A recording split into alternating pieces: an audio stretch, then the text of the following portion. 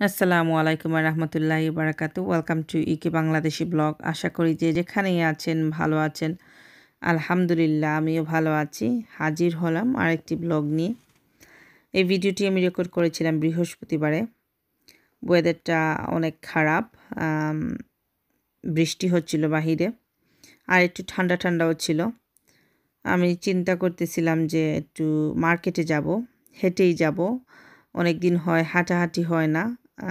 তো আমার হাঁটাহাঁটিটাও হবে আর শপিং করে আসবো। তো ওয়েদার খারাপের কারণে আমার হাজবেন্ড বললেন যে না, আমি তোমাকে ড্রপ করব। তো যাচ্ছিলাম। আর এই মার্কেটটি অনেক পুরনো একটি মার্কেট। এটা সপ্তাহে 3 দিন বসে আমার টাউনে। তো বৃহস্পতিবারে আর শনিবার, আরেকটা বার আমার আসলে মনে নাই কোন দিন বসে। এই 3টা দিনই এই মার্কেটটি বসে। এখানে একটা শপ আছে যেখানে বাংলাদেশি ভেজিটেবলস পাওয়া যায়। তো ভাবলাম যে যাই, গিয়ে কিছু বাংলাদেশি ভেজিটেবলসও নিয়ে আসবো। অনেক দিন হয় বাংলাদেশি যে আমরা সিলেটিরা যে খাই আমরা লেবুটা, ওটা মানে খুঁজতেছিলাম কেশনকারিতে, কিন্তু পাইনি। তো ভাবলাম হয়তো বা মার্কেটে আনতে পারে, সেজন্যই আসলে মেইনলি যাওয়া।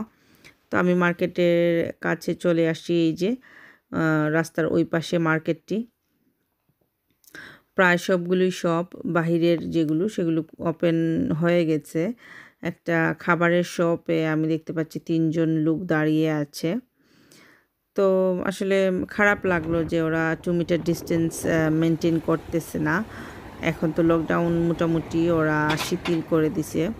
তো তারপর আমাদের আসলে একটু কেয়ারফুল থাকা উচিত। কিন্তু কি আর করার, কিছু কিছু লোক ওরা এটা মেনটেন করতেছে না। তো আমি রাস্তাটা ক্রস করে নিতেছি। আমি ট্রাই করতেছিলাম আসলে ভালোভাবে রেকর্ড করার, কিন্তু আসলে তেমনভাবে পারিনি। এইখানে কিছু ফ্লাওয়ার প্লান্ট ছিল, তো সবগুলো আসলে সেল করার জন্য ওরা রেখে দিছে। আর একটা বড় যে প্লান্টটি ছিল, মানে যে পটে ছিল, সেটা কিন্তু ডেকোরেশনের জন্য ওরা রাখছে।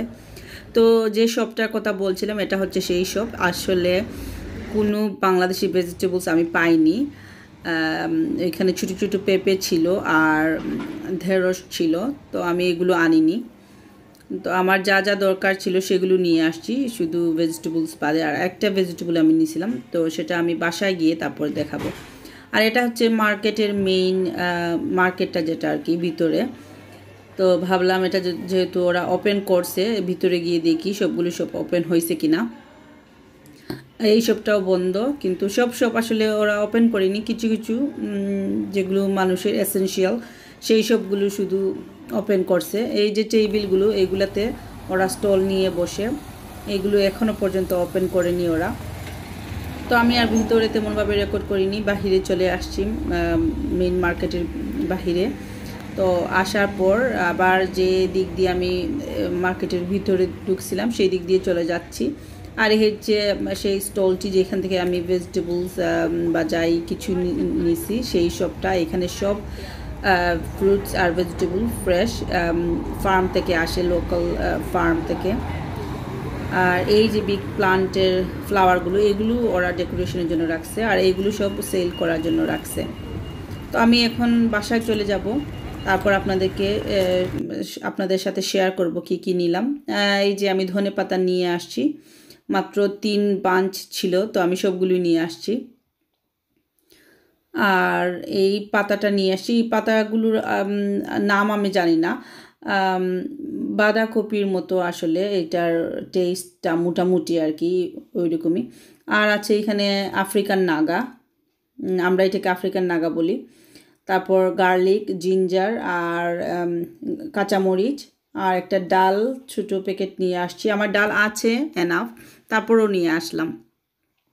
তো আমি আপনাদেরকে আজকে একটা এই পাতাগুলো দিয়ে একটা রেসিপি শেয়ার করব। আর আজকে আমার রান্না বান্না করতে হবে, তো ভাবলাম এটা যখন রান্না করব এটা আপনাদের সাথে শেয়ার করি, হয়তো বা কারো না কারো উপকারে আসবে। প্রথম আমি রান্না করব লাম চপস। তো লাম চপসের আসলে আমি রেসিপি তেমনভাবে শেয়ার করব না, যেহেতু মোটামুটি আমার ধারণা সবাই জানে কীভাবে লাম, বিফ এগুলো রান্না করতে হয়। তো তাও অল্প অল্প করে বলে দিব। এখানে আমি প্রথমে তেল দিয়ে দিছি, তারপর আস্ত মেথি, তারপর আস্ত জিরে দিয়ে দিছি। তেল গরম হওয়ার পর পেঁয়াজ, আদা, রসুন দিয়ে দিছি, একটু লবণও দিয়ে দিছি, তারপর তেজপাতা, দারচিনি এগুলো ধুয়ে দিয়ে দিব। আর পেঁয়াজগুলো সফট হওয়ার মানে অপেক্ষা করব। সফট হয়ে আসলে দেন আমি আমার লাম চিপসগুলো দিয়ে দিব। তো এখন আমি আমার কুকার মানে পাতিলটা চেঞ্জ করে নিচ্ছি। পেঁয়াজ তো কষতে হবে অনেকক্ষণ, সফট হতে হবে, সেজন্য আমি এটা ছোটো একটি কুকারে নিয়ে নিলাম। আর আমি যে পাতাটা রান্না করব সেটার জন্য এখানে আমি একটি ফ্রাইং প্যান নিয়ে নিছি। তারপর মুগ ডাল 1 কাপের চেয়ে কম আর হাফ কাপের চেয়ে বেশি, এগুলোকে আমি একটু টেলে নিব, একটু ব্রাউনিশ টাইপ আর কি, পুরোপুরি ব্রাউন না, একটু হালকা ব্রাউন করে ভেজে নিব। তারপরে এটাকে আমি ঠান্ডা পানিতে রেখে দিব। আমি কিন্তু ধুইনি, প্রথমে ভেজে নিয়েছি। তারপর কুক করার আগে আমি এগুলো পানি থেকে তুলে ভালোভাবে ধুয়ে নিব। তো এখন আমি এই গ্রিন পাতাটা কেটে নিব। আর আপনারা যার ইচ্ছা অনুযায়ী সেই দিতে পারবেন। কেউ যদি চান একটু বড় রাখতে পারবেন। আমি তেমন বড়ও না, তেমন ছোটো রাখবো না। আর আমি ডালটা কিন্তু 20 থেকে 25 মিনিটের মতো ভিজিয়ে রাখবো, তারপর ভালোভাবে ধুয়ে নিব। আর এই যে আমি পাতাগুলো এই সাইজের করে কেটে নিচ্ছি। তো আমার সব পাতা কাটা শেষ, আমি ধুয়েও নিছি। এখানে আমার লাগবে পাতা, তারপর একটা বড় সাইজের আমি পেঁয়াজ নিয়ে নিছি, তারপর জিঞ্জার নিয়ে নিছি, আর এই যে ডালটা। তো আমি আস্তে আস্তে রান্না শুরু করে দিব। প্রথমে আমি একটি পাতিলে তেল দিয়ে দিব। পাতিল যখন গরম হয়ে আসবে, তো আমার পাতিলটা গরম হয়ে আসছে, তো আমি তেল দিয়ে দিলাম এখানে। তারপর একটু আস্ত জিরে দিয়ে দিলাম। আস্ত জিরেগুলো দেওয়ার পর আমি এইখানে জিঞ্জার দিয়ে দিব। এখানে আমি 1 টিস্পুনের মতো জিঞ্জার দিয়ে দিছি। তারপর এগুলোকে একটু ব্রাউন করব। ব্রাউন হওয়ার পর পেঁয়াজগুলো দিয়ে দিব। পেঁয়াজগুলো একটু নাড়াচাড়া করার পর আমি লবণ দিয়ে দিব। লবণটা আপনারা শাক যখন রান্না করা হয় একটু কমই দিবেন, কারণ শাকগুলো যখন ভালোভাবে কুক হয়ে আসে তখন অল্প হয়ে যায়। তো যারা নতুন রাঁধুনি তাদেরকে আমি এই অ্যাডভাইসটা দিব, শাক যখন রান্না করবেন লবণটা একদম কম দিবেন, প্রথমে কম ইউজ করবেন, যদি আরও লাগে তাহলে অ্যাড করতে পারবেন। তো আমি পেঁয়াজগুলো সফট হওয়ার অপেক্ষা করব। আর ওইদিকে আমি আমার লাম চপসগুলো দিয়ে দিছি।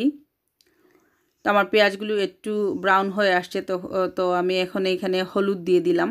এখানে আমি 1 টিস্পুন হলুদ দিছি, একটু মরিচের গুঁড়ো 1 টিস্পুন মরিচের গুঁড়ো, তারপর আমি 1 টিস্পুনের মতো জিরে গুঁড়ো দিয়ে দিছি। আর আমি দিয়ে দিব ধনে গুঁড়ো একটু। এখন আমি মশলাগুলোকে ভালোভাবে কষিয়ে নিব। মশলাগুলো কষানো হওয়ার পর আমি মুগ ডালগুলো দিয়ে দিব ভালোভাবে ধুয়ে। তো আমার মুগ ডালগুলো এখন দিয়ে দিলাম। তারপর মুগ ডালটা আমি আবার মশলাতে অনেকক্ষণ কষাবো। কষানোর পর আমি এতে একটু পানি দিয়ে দিব। তো আমি ডালটা অনেকক্ষণ নাড়াচাড়া করার পর ঢেকে রেখে দিলাম। তো আমি 5 মিনিট পর আবার চেক করতেছি, আবার একটু নাড়াচাড়া করে দিব। তারপর একটু পানি অ্যাড করে আমি আরও 10 মিনিটের মতো কুক করছি। তারপর সব পাতাগুলো, সব না, আমি হাফ এইখানে দিছি, হাফ পাতা দিয়ে ঢেকে রেখে দিব। সব পাতাগুলো একসাথে দিব না, যখন এগুলো সফট হয়ে কমে আসবে তখন বাকি পাতাগুলো দিয়ে দিব। আর এদিকে আমার লাম চপসের স্পাইস দেওয়ার সময় হয়ে গেছে। তো আমি এখানে হলুদ, মরিচ, ধনে গুঁড়ো, জিরে গুঁড়ো আর 5 ফোড়ন গুঁড়ো দিয়ে দিছি। আর এখানে আমি 1 টেবিল স্পুনের মতো মোটামুটি সব স্পাইস দিছি। সব মশলা দেওয়ার পর আমি এখন ভালোভাবে মিক্স করে নিব, মানে কষায় নিব। কষানোর পর আমি ঢেকে রেখে দিব। আর এখন আমি চেক করব আমার পাতাগুলো। তো এখন আমি একটু নাড়াচাড়াও করে দিব। আর নাড়াচাড়া করার পর বাকি লিভসগুলোও দিয়ে দিব। এটা আসলে খেতে খুবই টেস্টি। এখনই দেখতে অনেক সুন্দর লাগছে, খেতেও তেমন সুন্দর লাগে, মানে ভালো লাগে খেতে। তো বাকি পাতাগুলো আমি এইভাবে দিয়ে দিব। আর আমি তো আগেই বলছি, যারা নতুন রাঁধুনি তারা শাকে কখনো একসাথে সল্ট ইউজ করবেন না, অল্প অল্প করে সল্ট ইউজ করবেন। তো আমি আমার পাতাগুলো আবার চেক করব। তো সব পাতা দেওয়ার পর ওগুলো সফট হয়ে আসছে, অলরেডি কুক হয়ে আসছে। আমি এখন এতে একটু পানি এড করব। আমি চাচ্ছি যে এটা একটু নিরামিষের মতো রাখতে, অল্প একটু পানি। আর পানি দেওয়ার পর আবার একটু ঢেকে রেখে তারপর কাঁচামরিচ দিয়ে নামিয়ে ফেললাম। আমার সবগুলো তরকারি রান্না শেষ, এখন আমাদের খাবার সময় হয়ে গেছে। তো আমি টেবিলে খাবার নিয়ে নিব। আর আপনারা প্লিজ ট্রাই করবেন এই শাকটা, আর আমাকে কমেন্টে অবশ্যই জানাবেন কেমন লাগলো। আমার আজকের ভিডিওটি এই পর্যন্ত। যারা এখনও সাবস্ক্রাইব করেননি প্লিজ সাবস্ক্রাইব করে নেবেন, লাইক কমেন্ট দিয়ে পাশেই থাকবেন। আসসালামু আলাইকুম, আল্লাহ হাফেজ।